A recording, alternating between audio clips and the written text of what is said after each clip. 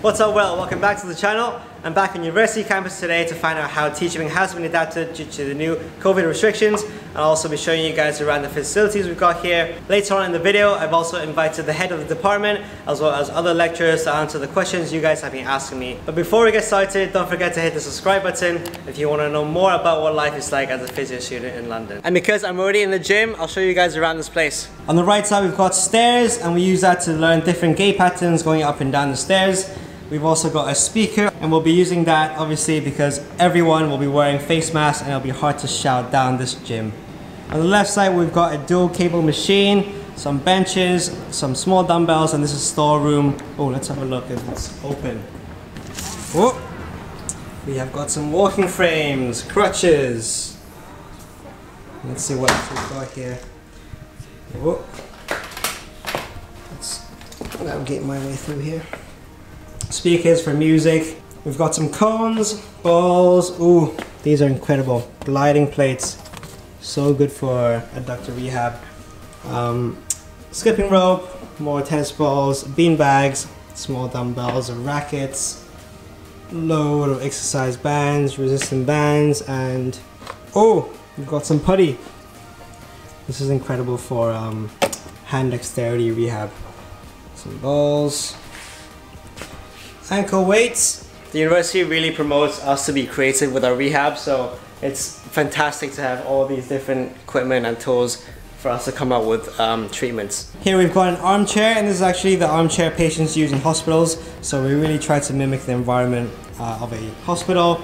And we've got mirrors here, and you can tell there's a lot of tapes and stickers here for visual feedback while we do rehab. Being back in this gym actually reminds me of a tutorial we had about a year ago where we had to take our tops off and walk up and down this gym for about 10 minutes, and your partner had to analyze your gait, your walking pattern, and at the end of the session you describe what your partner's gait pattern was and others had to guess who it was. So that was really fun, definitely one of my favorite ones. And here we've got some parallel bars, an amazing set of kit for gait rehab. People can hold on to the rails and do some standing exercises as well as walking through the gate, holding onto both sides of the rail. So depending on what modules you're taking, you could have your exams here. I remember doing one here with 5-6 stations in this gym, and you were given a scenario and 10 minutes to prepare a treatment plan for that scenario where one of your friends will be your model, and you're allowed to use any tools and equipment you can find in this gym. So anything I showed you earlier in the storeroom, you could use those for your treatment. So it was fun, but not fun at the same time, if you know what I mean. Right, time to take you guys into the other rooms. So coming through the front door, here's the main reception area. I remember there used to be a lot of sofas around here, but obviously because of the new restrictions, we now have socially distanced tables. Let's have a look at this skill room.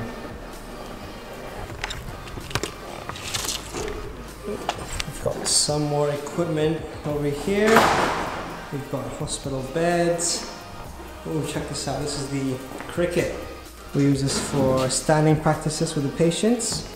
And obviously these equipment will make our learning a bit more practical and more realistic to our real life situations, and we share these with the occupational therapists as well.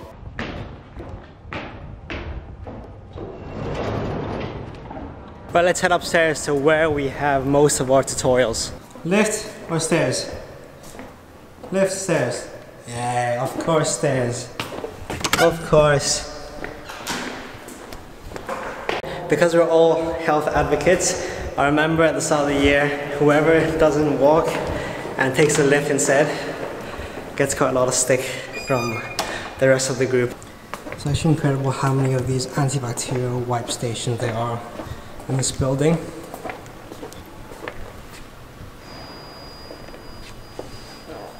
Much needed. Here we go. Ta-da! So we have most of our tutorials in these rooms. There are actually now 6 student bubbles. So 1, 2, 3, 4, 5, and 6. So students are only allowed to have practical hands-on assessments and treatments within their bubble. I totally understand why you guys watching this video right now will be worried about coming back into uni, having face-to-face teaching and being in close contact with your colleagues and lecturers. But I've got someone special, actually a few of them, to reassure you of that. And by the way, meet my friend Jimenez. John, how has teaching been adapted due to the new COVID restrictions? Okay, that's a good question. We've made lots of changes. Many changes have been forced upon us. The team have been fantastic. They have taken to it with great energy and they have been adapting all of their teaching. And there's two main ways in which we've adapted. One is the development of a lot of interactive online material for our students. So this is where we've been making lots of video resources of clinical techniques, assessments, treatments, so that students can link in wherever they are and access that learning material. But also we've been delivering a lot of live interactive sessions through something, we use something called Blackboard Collaborate. This is an online platform that's been developed for education, and our team use this regularly now. So we will arrange for our students to link in and we'll have interactive lectures and seminars with them so they can discuss with us, ask questions and learn material at hand. So this has been very positive actually, and students have found this a really good way of engaging with the programme. The other thing that we've had to do obviously is adapt our teaching here on the campus. And we have lovely clinical skills rooms all set up to accommodate 24 students at a time, but we've had to adapt the way that we deliver the teaching in those rooms. Simple things like ensuring adequate distancing within the classrooms. So during the sessions, students are arranged into student bubbles, the term we use, and this is where students are arranged as very small groups of 4, and this is the group in which they will practice their clinical skills. So they're allowed to practice on each other, but they're not allowed to practice on any other student outside of that bubble. And it's just a simple way of preventing spread of infection. Within the classes, we of course wear all the usual personal protective equipment.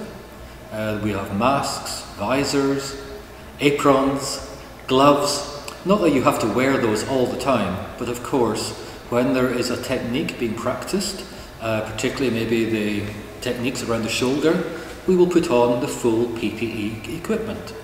Whereas if we're doing a seminar where there's no contact, we might just wear the visor. So we adapt to the situation at hand, but all the time making sure that our students are safe. Other things, routines such as regular hand washing, use of hand sanitizer, washing down equipment before and after use, washing hands between practicing on different students, all the usual routines that you would expect to see. And of course, it's the sort of thing our students are experienced at when they go out in their clinical placements. These are the normal procedures that are now part of clinical practice. This is the new working environment. Yeah. So students have to get used to it here on campus before they go out into the hospitals. And our aim is that by the time they reach the hospitals, it's just second nature to them, it's all routine, and it's just normal. That was super informative, John. Amazing, amazing. How has the pandemic really affected? Just ran out of battery, so we're back at it again. Has the global pandemic affected students' placements in any way? Yes, clearly yes. In the acute stages of the pandemic, placements were disrupted quite severely, and you can imagine hospitals were under severe strain and it was very difficult for them to provide placements in the normal way. So placements in the normal sense nearly all stopped for a period of time, and then we've been going through a process of adapting them, delivering them in different ways, and I must say thankfully recently we are starting to get back to normal with the number of placements being provided getting back to normal levels. We still have some catching up to do for the people who've had delayed placements, but it's very reassuring to see that the hospitals in particular have really stepped up and are starting to provide more placements. And it's in their interest, of course. Providing placements is the main way in which they secure their new staff. So they want students to come out on placement, they want them to finish their programme and get out into the jobs market, so that they have the new batch of physiotherapists to employ. So very disruptive, and the students were incredibly resilient, incredibly adaptive at dealing with that upheaval. But they've done really well. No, they've stuck with it. They've often found their own placements or worked with the staff to innovate and develop new types of placements. And I must say that some of the placements that have occurred have been absolutely fantastic. There's been online placements, research placements. It's been fantastic to see. But yeah, so thankfully we are now getting back towards normal, and we're feeling quite assured that things will be back to normal for the coming year. Right, Tom, should students be worried about coming into uni and having face-to-face teaching again?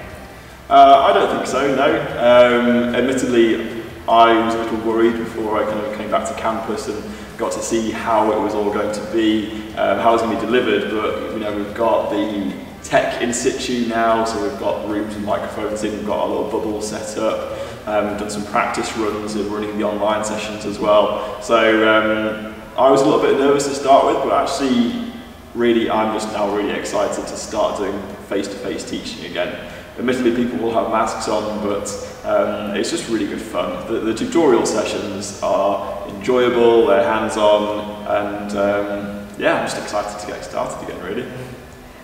Yeah, so I think, as always, Brunel does have quite a good reputation, I think, for how accessible staff are. Arguably now, staff are probably even more accessible because of how easy it is just to jump on a 15-20 minute call with somebody, video call. But we're not just going to be doing video calls. Even after we finish recording this, I'm going to have a face-to-face meeting with a student to go for a walk around campus. I mean, luckily I normally do walking meetings anyway, but given that we're kind of meant to be limiting the amount of face-to-face contact now, I know that a lot of the staff actually are quite excited at the prospect of going for a little walk, a lap of the campus with students, so that we can actually have that face-to-face interaction still. Finally, have you got any advice for new students that are coming in, so whether that's the BSc course or the master's course? I think all I would say is that the COVID-19 pandemic has done nothing but show that going into healthcare is an amazing profession to go into. You certainly have job security at a time when there's lots of insecurity around things like employment, but also the massive numbers of people who went back into doing clinical work, who had been working in community posts, or people who stepped outside their comfort zone. The pandemic, I think, has really just shone quite an amazing light on healthcare professionals across the board, obviously including physiotherapists. So, you're choosing an awesome profession to go into, of physiotherapy, but also just an awesome career path of working in healthcare, I think. Didn't you go back into working as well during the pandemic?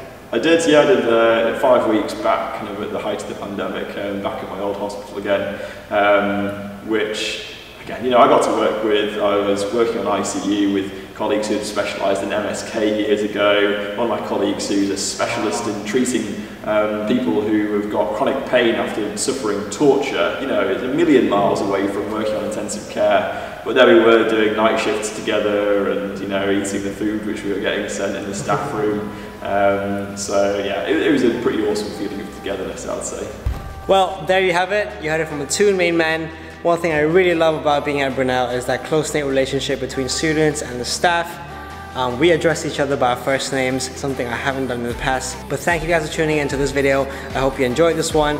I've got a few interesting videos planned for next week, so stay tuned for that. Don't forget to subscribe, all that jazz, and I'll see you guys in the next one.